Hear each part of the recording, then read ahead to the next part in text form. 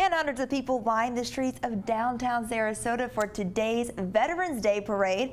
Nadine, you were out there in all the action. How was it? Lyndon, it was amazing. And you know, I have close friends and family who have served and who are currently serving. And it was so nice to see everyone out there saying thank you.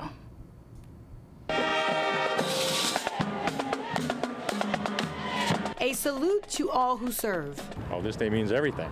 This is why we're here and why we fought in the first place. We are the home of the free because of the brave, honorable, selfless men and women fighting for our freedom. For them to recognize us, that's all it's about. Honoring all who served in the United States military.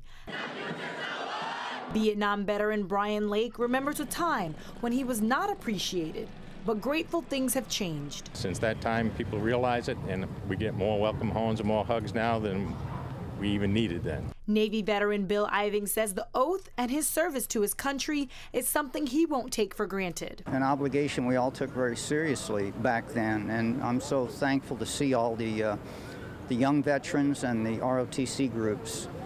Just shows a good side of America. He says after all these years, the little things make a big impact. The best part of the parade today was a little girl came up and gave me a card, and handmade cards that she gave to veterans, and that was the highlight of my parade. Honoring their courage and sacrifice. It's a great way to serve your country and to learn and grow. You really grow up. And would you do it all again? Oh yes, yes.